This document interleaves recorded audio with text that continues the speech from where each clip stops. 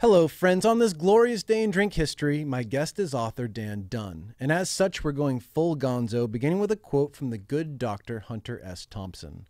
Quote, "I find that by putting things in writing, I can understand them and see them a little more objectively. For words are merely tools, and if you use the right ones, you can actually put even your life in order, if you don't lie to yourself and use the wrong words." Well, ladies and gentlemen, I believe Mr. Dunn has indeed used the right words to process the tragic death of his younger brother and respond to a lifetime of accumulated family dysfunction with a hefty side order of heartbreak. Yes, he addressed these things head on, doing what any red-blooded American would do under those circumstances by embarking on a national tour of the United States of wine production with aspirations of becoming the leading expert on American wine. And in this book, he has put his journey, his insecurities, his failures, his sadness, and most importantly, his inspirations and insights in writing, while providing the rarest of rare glimpses into what beverage culture really is at its core, and that is the people that bring it to life. Not marketing, not tasting notes, not flashy advertising. It's people. And he captures these people in a way that is stunningly beautiful and refreshingly candid and honest. Now, this book is called American Wino, and its premise is focused on wine. And this is the educational drinking show where we talk all things spirits and cocktails. So why is this relevant? Because, ladies and gentlemen, Dan Dunn is one of the most influential and important spirits and cocktail writers and personalities of the last 20 years. You may know his work from the Playboy magazine column The Imbiber, or his Sirius XM satellite radio program Dan Dunn's Happy Hour, or his wildly popular column in Mutineer magazine, or his previous books Nobody Likes a Quitter and Living Loaded, or his appearance on Conan and other mainstream shows, or if you spent any time in the world of spirits and cocktails, you've probably crossed paths with him. Because, folks, he isn't just phoning this stuff in, no sir. He has long been in the trenches experiencing the spectacle of drink culture from deep within the belly of the beast. Clearly, I'm a fan. And as your self-proclaimed attorney of everything amazing about drinking, I can't recommend this new book, American Wino, enough, because it really is something special. Let's do this.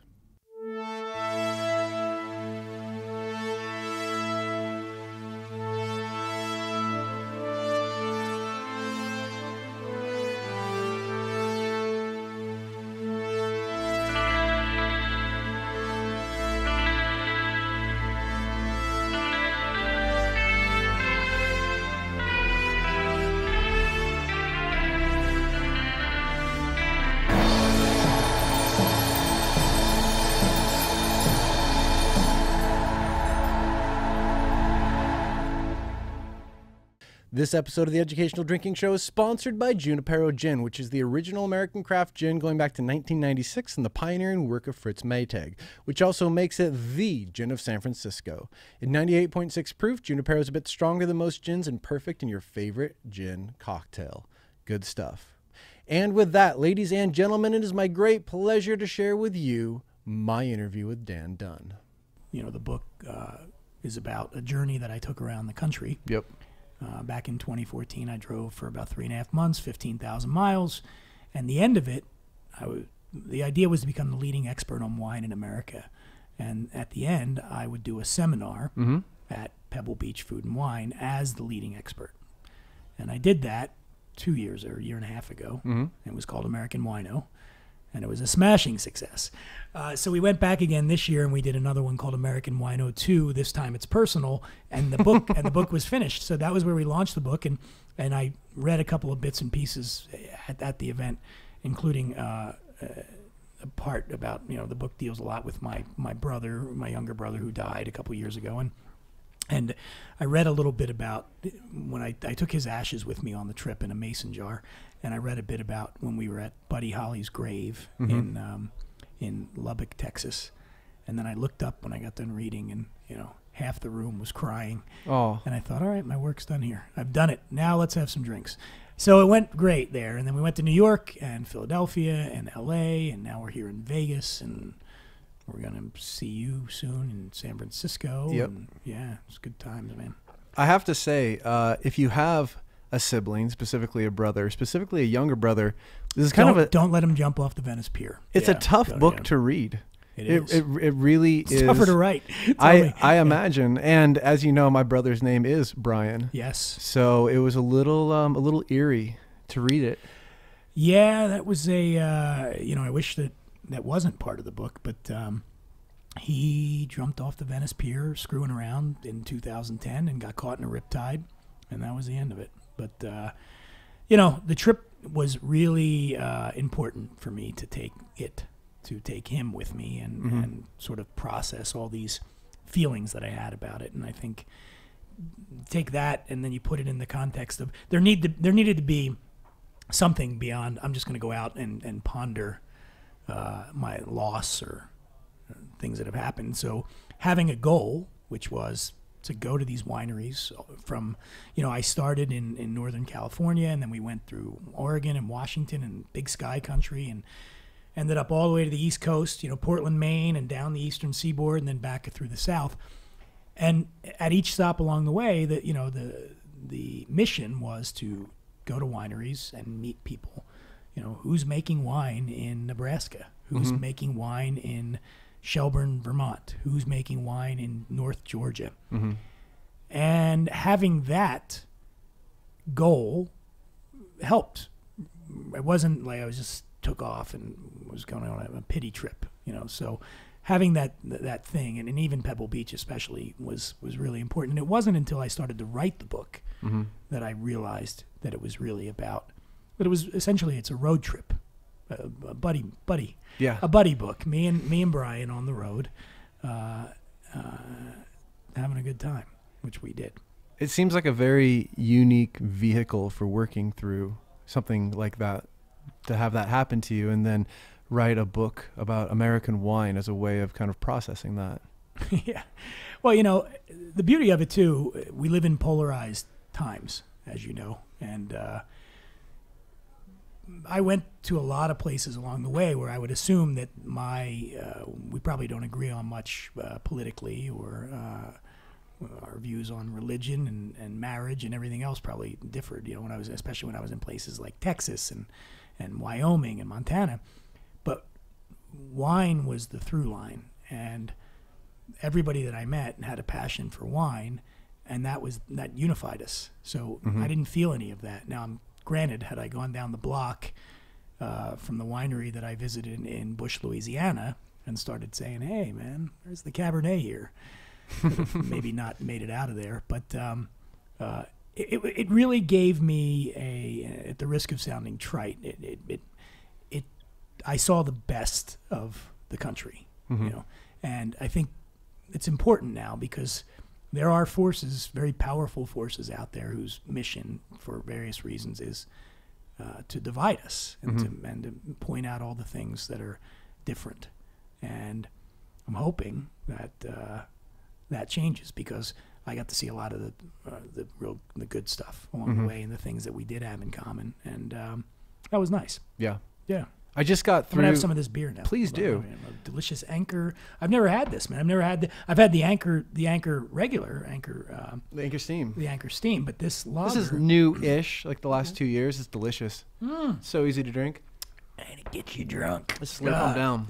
Yeah, no, I like it. I just made it through the Montana chapter, and I loved how you didn't really pander to the wine, but you still maintained empathy for the wineries there. It's a very narrow line that I think is really easy to mess up, but I loved your approach to that. Well, one of the things that I learned after the fact was, well, wine's very experiential. So when people ask me, what's your favorite wine, or it's not how it works for me. I don't sit down and take a sip of wine and say, all right, how does this compare to the Chateau Margaux I had before?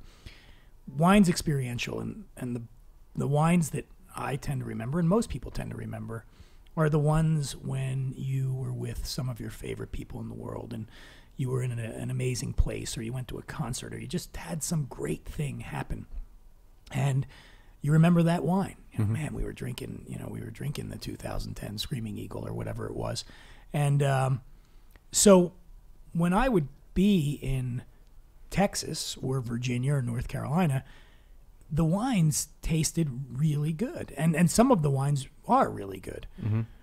But then going back later, where they would send me the wines out in California, you know, I realized that, okay, they've got a little ways to go before they're going to catch up to Sonoma or Napa or Oregon. But the beauty of it is that they're doing it. You know, they make wine in every state in the U.S. So are the wines in Montana even? They're not even in the same. Forget the same league. It's not even the same sport as the wines you're going to have in the, you know, the key winemaking regions of this country. But the fact that they're doing it, and they're going to get it. Eventually, they're going to get it. You know, they're going to start, and it's already happening. Like some places are further along than others, but that was beautiful to me. You know, and so when I would sit in a winery in Iowa, you know, I was in Des Moines, Iowa, those wines tasted good to me because I was caught up in. I met the people that made it, and I heard the stories. You know, and especially in the Midwest, where it's a big battle to stay alive and not get gobbled up by large agricultural companies like Monsanto and Conagra, who want to buy up their farms, and so these people are trying to figure out ways to make it, and for a lot of them it's grapes. It's like, all right, well, maybe we can do this instead. We can't keep up with them. We can't keep up with them in growing wheat and corn and whatnot, but we can do something different. And that's the story you get a lot, especially in the Midwest, and to me that's beautiful. I mean, it's a great and to see people that traditionally were not wine drinkers, you know, hunkered down at the wine bar, enjoying a glass of Frontenac or Marquette or any of these hybrids that they grow out there, and Brianna. It was eye-opening to me. When you started putting this project together and the road trip and so forth, is this book anything close to what you envisioned it turning out as? No. You know, there's also some heartbreak in there. I'd gone through a breakup, and probably when I left, it was a lot more about the breakup than it was about my brother. I didn't set out to write a book where I would think, well, at the end of this, I'm going to take all these feelings and had and sort of work through them. I didn't think about that.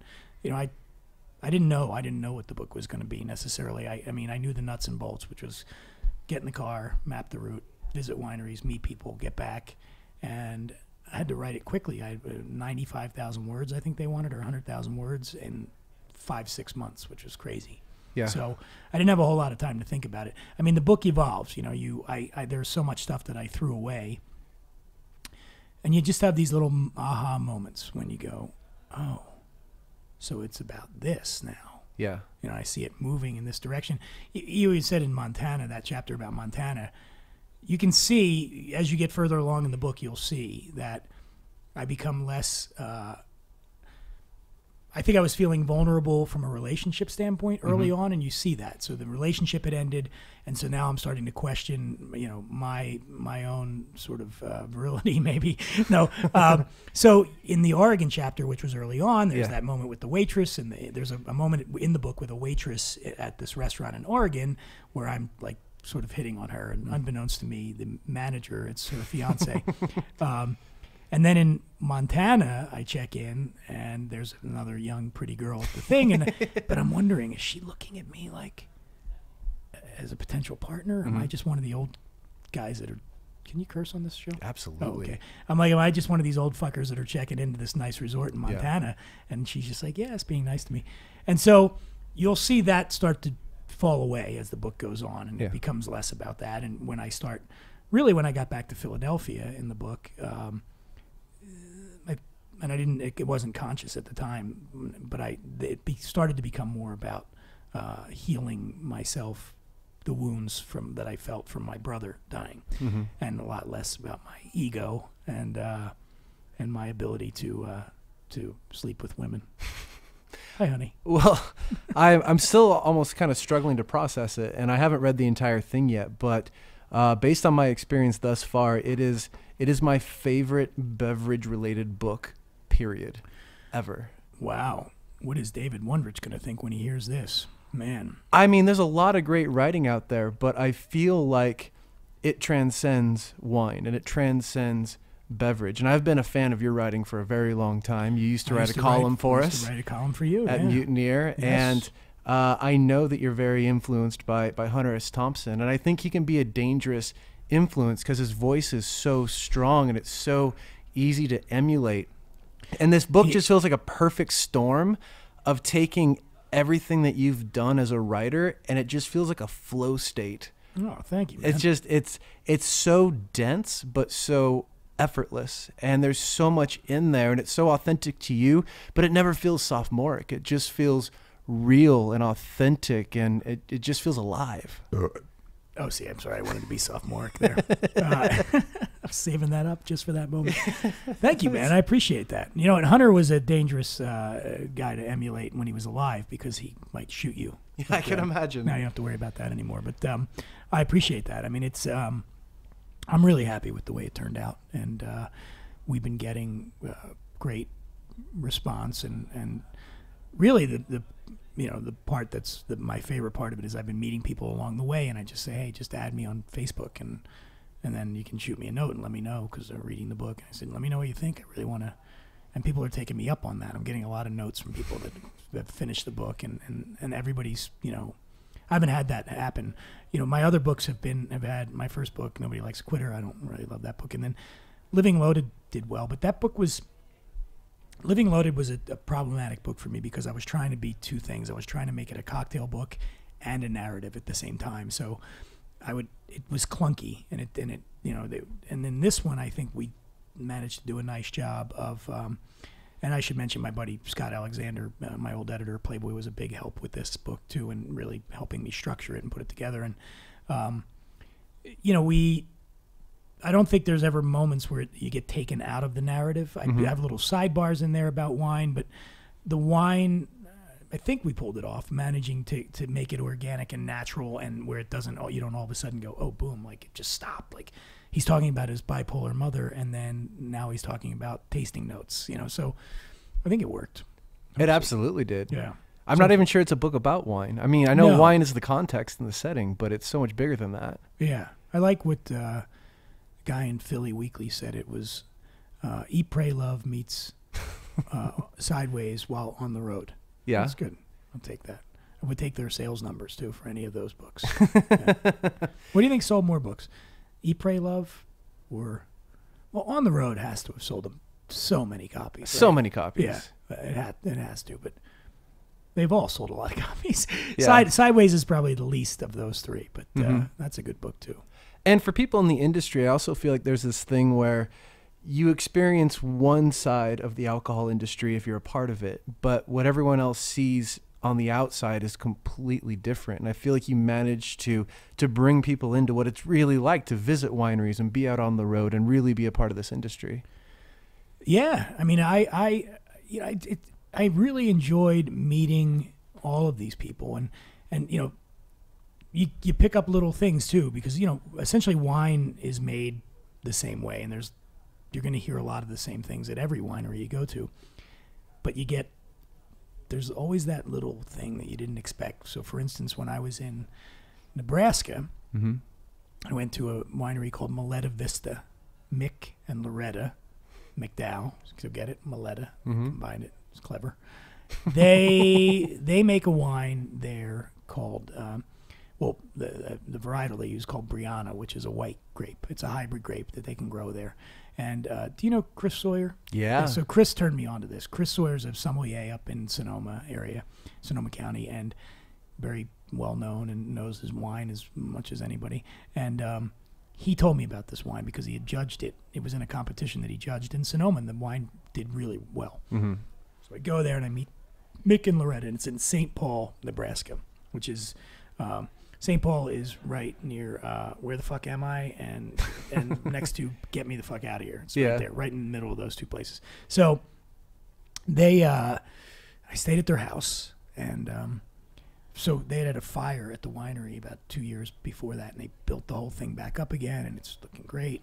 So the first thing I said, I was talking to them about, how do you manage to cultivate grapes out here? It's not an inhospitable place to make wine. And he said, well, we took a lot of studying, and we've, trial and error and whatnot. And of course, our Lord and Savior, Jesus Christ, is always here to help us. And I was like, great. I hadn't heard that before, right? You don't hear that in Napa very often. So then a little while later, I said, and we were talking about building the winery back up again. And I said, man, it's amazing. Like, how did you get this thing back? It just, fire was a year and a half ago, and it's all built. And he said, well, it's a lot of hard work and elbow grease and determination. And, of course, Jesus is always watching over us. And I said, well, not always. Because he could have blown that fire out. It's true. Yeah. And Mick laughed, and Loretta, I think, was figuring I'm going to hell at that point.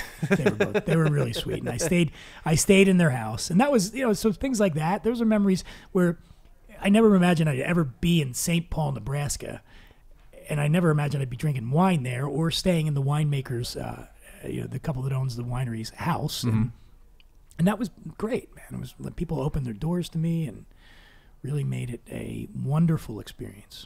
That I then shit all over when I wrote the book. No, I think I said nice things about them in there.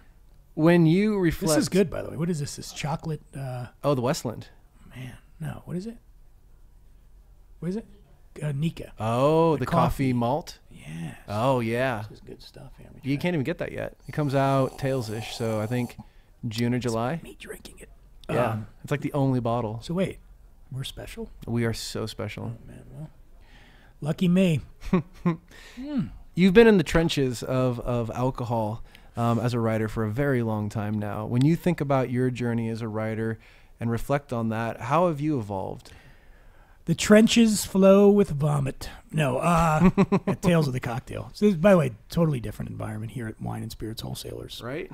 Than Tales. What was the question again? I've been drinking. How have you evolved? Like, I mean, how has your writing evolved in your connection with the industry and how you articulate it as a writer? Well, I think it's like anything else, man. You do it long enough, you get better at it if you stick with it. And it was great for me to get away from the cocktail writing for a while because I've been doing that for such a long time. But I didn't know a lot about wine. Still don't. But it was nice to sort of get out there, and I think there's a line early on in the book that says, man, let me find it. I can't say it as well as I say it in here. It was I already promised myself I wouldn't reference any bits from the book because I'd just hack them up to death. It says, that was Kurt Russell. That was a fun part of the book, wasn't it? That was awesome. We got to hang out with Kurt, and oh yeah, cool, have fun. Sorry, I'm just reading. I'm just catching. Oh, here it is. So it says, raise the stakes a little. I called in a favor, got myself booked as a keynote speaker. We're talking about Pebble Beach Food and Wine. It says, if I didn't have my shit together by then, it would be glaringly, career-endingly obvious. The way I see it, what's the point of walking a tightrope if the fall won't kill you?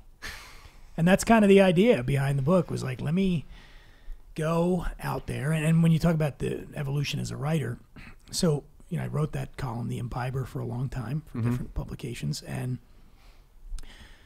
it's an easy character to hide behind. You drink and you fuck and you go around and you party with people and you have an awesome time, and that's the Imbiber.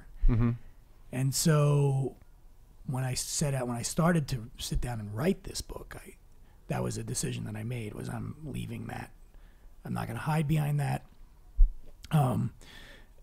My brother drowned. My dad's an alcoholic. My mom's bipolar. My dog died of cancer. My real dad, lost his arm in an accident. This is all in the book. My stepdad, who raised me, died in a fire. So I wrote in the book, it's like the worst Lifetime movie ever, and I was had a lot of apprehension about writing that stuff, because I thought, well, this could just come across as just a maudlin, weepy piece of shit, and I was afraid of it. I was afraid of my people not being able to connect with it, or just being uninteresting. But I had to do it. I had to write the most honest book I could write, because I thought I've never done that before. I've never really written honestly about life, because it's hard to do it, and it's hard to pull it off. And so why do it if you can hide behind a character? But in this case, I went, no, I'm going to do that and see what happens, and hopefully only half of you will think it's a weepy, maudlin piece of shit, and the other half, like you, will like it. Once you made that commitment to that buy approach, it anyway, though. Really, if you don't, I don't care if you don't like it. Just absolutely buy it. buy it. Just buy it. Yeah. Once you made the decision to take that approach and you started the actual process of writing, did it come to you relatively easy? It again. I got to credit Scott Alexander again here, because I work really well with him. He's very good at pulling stuff out of me, and also forcing me to work. There were a lot of moments when he would say no. I'd send him something to look at, and he'd shoot it back to me and go, no, no, fucking dude, get at it. Like, get at it. Like, don't bullshit. Don't half-ass this. Get in it. Like, reach in there and pull the guts out, man. Like, get in and write it and say it, and don't worry about what you're saying, and don't worry about how it's going to come across. He's like, I'll fix that. But just do it. Like, get down as deep and dirty as you've ever gotten and do it. And don't cheat yourself. And that was really what it came down to, is when I look back at some of the stuff I wrote before, I think, yeah, I took shortcuts, and I was thinking more about the end game. I would think about, oh, what's it going to be like when the book comes out, or what's that going to be like? And in this case, I didn't think about that. All I thought about was how's this chapter going to turn out, and what's going to, how's it going to go? And that was a great thing. A lot of discovery for me in this book, because you don't know. I mean, I don't know. I don't know how other writers, I can't speak for other writers in their process, but a lot of this thing revealed itself to me as I went along in it, and the ending of the book, which I'm going to read now to give it away. No, I'm kidding. The end of the book, for instance, I didn't know was the end of the book. There's I started having this thing that I'd imagined about my brother for a while, and something that happened when I got back. And so I just sat down and I wrote that. And normally when I write a paragraph, and then I read it. And then I write another paragraph, and then I read both of those. And so on and so on. It's an extremely tedious way to work. In the case of the ending, I just wrote it. And I just kept going. And hear that tapping? And then I read through it once, and I thought, wow, that's pretty good, And it ended up wound up becoming the end of the book. And that was exciting, because I didn't know what the end was going to be. So, it's almost like being a reader in some cases, where you're like, oh, how's this thing going to end? Yeah. It was like that for me writing it. How's it going to end? And then, of course, once I had that in place, then it was a little bit easier to go back and fill in the rest of the stuff. Yeah. It's one thing to write it and finish writing it, but what's your experience been actually sharing it with people and putting it out into the world? So far, so good. I mean, it's only been a couple of weeks, but the events that we've done, and the readings, and people that have bought it and gotten back to me, and response, we're getting a little bit of a response in Hollywood stuff. It's great, and exceeded. Couldn't be better. Really couldn't be. I mean, I'm thrilled with how it turned out, and that people are connecting. Although it's funny, one of the very first review that I read, I won't say which publication it is, but it was kind of a crappy review. And you try not to take these things to heart. And now they'd reviewed, this particular publication had reviewed my other books, and so I read it, and I was like, God damn it, right? Like, can't they? And then I got another review, and this was like from a blog, and I say that like I'm spitting it out, from a blog. I like bloggers, but and this is a guy that I knew, and so he was excited to read the book, and then he read the book, and then he wrote me a note, and he said, oh man, I just posted something, you got to read it, check it out. And I read it, and it was, at best, it was full of backhanded compliments, and I thought, and my girlfriend read it, and she said, I said, am I missing, is this me, or am I taking this? And she said, no, it's really kind of not great what he's saying. And I was like, all right, because I need other people to tell me, am I being nuts here? Am I, because he seemed to be excited for me to read this thing. Like, he was like I was going to go, hey man, thanks. and I didn't like it. So those were the first two, and I was thinking, and there was a moment when I thought, did I miss the mark here? Because I had let other people read the book, and I would get, but in terms of from a critical response, I thought that maybe I didn't do it. You know, like when the first two are not what you think. Yeah. But then we started getting good ones, and so the point being is, fuck those guys. Absolutely. Dumb fucks, stupid assholes. I'm kidding. Not really. I don't like them. That's why I'm not going to name them. Okay, Alan's worried now. No, it's this whiskey. It's the whiskey. It's the coffee malt. It's starting to do it to me. You've been in this industry for a very long time. You've been. Are you trying to call me old? No, absolutely not. You do that to yourself in the book. I don't. Why is everybody insulting me? Yeah. What? And you're here at WSWA. You know, shaking hands, getting involved. What still inspires you about this culture and this industry? You know, man, it's funny. Like I said, I got out of it for a while, and I was doing the wine, and I told Scott Alexander. I told him. I called him. I said, you know, man, it's good to be back. I miss this. I miss the spirits world, and I miss the people. And I've got a couple things coming up soon. I can't necessarily talk about them yet because they haven't been announced. But I'm going to be getting back into doing some more, getting back and doing the Imbiber column again. I get to hide behind that character once again. Yes. I laid it all out there. I threw my nuts on the table, and now I'm putting them back in. But, yeah, so I'm excited to get back into writing about spirits. It's such a fun world, you know, and the people are great. And I'm excited about it. I'm excited to. I've been doing this a long time. I started the very first trip that I ever went on was in 1999, and it was over to Turin, Italy, and we went over for the International Flair Bartending Competition, and it was me and Gary Regan and Gary's then wife Marty and Dale DeGroff and my buddy Terry Sullivan, who used to write the mixology column for GQ. And so we're in Turin, and this is flair bartending. This is, you know, cocktail. Tom Cruise throwing the bottles up in the air. So then we go out the one night in Turin, and Dale, for those who don't know, Dale DeGroff is, you know, a huge, like one of the most influential people in you could argue, the most famous bartender in the world, and probably wouldn't get many arguments back. But so Dale and I and Terry, we're all out, and Dale's tasting me through different Amaro and sorry, sophomoric again. I'm so sorry. It's this beer. It's the beer or the whiskey. Hold on. It's a combination. So we're tasting through this stuff, and Dale's saying to me, yeah, man, this is all coming back. Like it's going to happen in the U.S. and the States. And we were drinking, you know, maybe we had some Negronis or some Old Fashions, or I think there might have been a Blood and Sand in there at some point. And I was looking at Dale like he had three heads going, you think so? Do you think this is going to happen?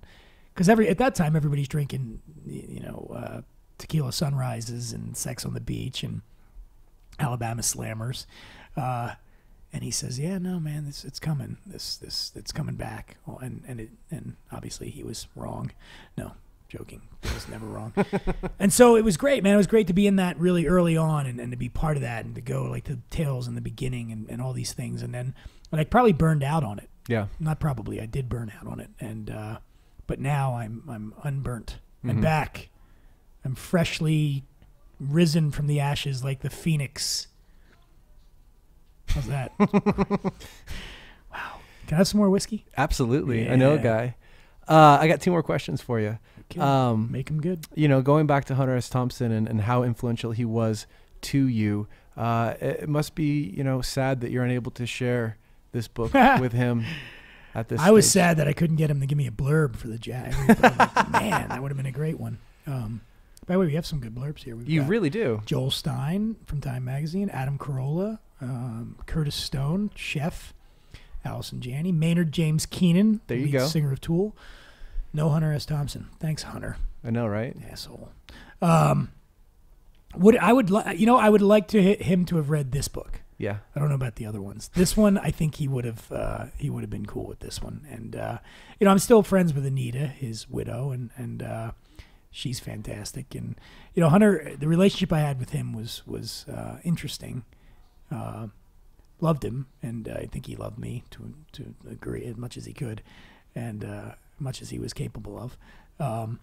But he had the same problem with me, I think, that Scott had. You know, he used to yell at me, and this is, you know, I was in my 20s then, and he would tell I was lazy and maybe that I had like a natural sort of ability to write, but I didn't work at it. And he was right. He was absolutely right. And so I would like to think that in this book, he would maybe concede that I worked at it and put in the time and the effort to do something that doesn't embarrass me. So yeah, I got the tattoo there, the Hunter Thompson tattoo on the arm. There it is. Yeah, just so people know I'm cool. And lastly, you've done so much work within this industry and culture. Oh, I have, yes. And Thank you for fully noticing. expect that you'll put out much, much more great work. But at this stage of the game, what does success look like for you? And what do you kind of hope your legacy is in terms of your contribution to the culture? What does success look like for me? I don't know, man. I have a hard time ever feeling good about that. But that's both a blessing and a curse. You know, I never think to myself,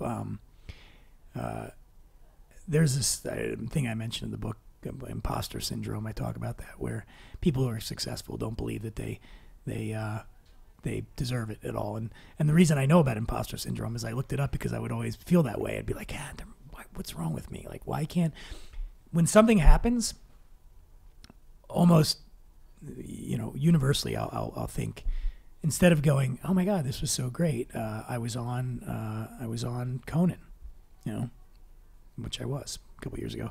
Instead of going, wow, I was on Conan, I'd be like, well, I did an 8-minute segment on Conan, which is really big. I would think, oh, why did I wear that shirt on Conan? Like, look what was I thinking? Like, how did I fuck this up? And so it tends to be the case a lot. So I'm trying to get over that as I get older. I'm trying to look at it and think, you know, is this on the New York Times bestseller list? No, not yet, but it's doing okay, and people like it, and we're digging it, and trying to pat myself on the back every once in a while. And then moving forward, I would hope to do another book. Not yet. Need a little break. What I'm hoping happens is that Steven Spielberg options this, and they make it into an epic blockbuster starring Chris, what's that guy's name? Pratt, that guy. Yeah. He's cast yourself? He's going to play me. Yeah. Chris Pratt, if you're out there, God, the job is yours, my friend. It's all yours. Yeah. So, but yeah, man, honestly, the truth of it is, like, I'm looking forward to getting back to, once this is done for a while, I'm looking forward to getting back to, you know, some of these exciting things that I have coming up in terms of writing stuff and just getting it back out there. I've been doing stuff for Thrillist in LA, and really getting great response to those columns, and that feels good again. Like, I've written a couple pieces there that have gotten tons of traffic, and I like that. I miss that part of it, writing the, you know, stuff that makes people, you know, either want to hug you or punch you in the face. And I was missing that, and you don't get that on a book. I mean, it's a long slog, you know. So now I'm kind of looking forward to getting back to just doing boom, boom, boom, like every week a new column, and have people write horrible things about me on the internet. Yeah. Well, you have so much to be proud of, and thank you so much for writing this book and contributing it to the culture, because I think it's a very important contribution and just reflects your real talent as a writer, and I'm enjoying the hell out of reading it, and I can't wait to finish it. Thanks, man. By the way, it is called American Wino. Tale of Reds, Whites, and One Man's Blues, and if you buy it and you add me on Facebook, I'll be your new friend. And that's how it goes down. Really, too. Not just a Facebook friend, a legit friend. Game on. Cut that part out, wait. All right. No, I don't want any more Facebook friends. Get the book, please. Damn it. You should. Thanks for having me, man. This has been really fun. This is great, and I like what you got going on here, and it's good to see that you've finally made something of yourself, because I was worried about you. I know. Yeah. It's exciting, huh? Yeah, it's good stuff, man. You're married now. I know. You're like a real adult. I know, it's looking that way. Yeah. I'm gonna get some tips from you on how to make that work. There we go. Real adulthood. I got your back. Until next time.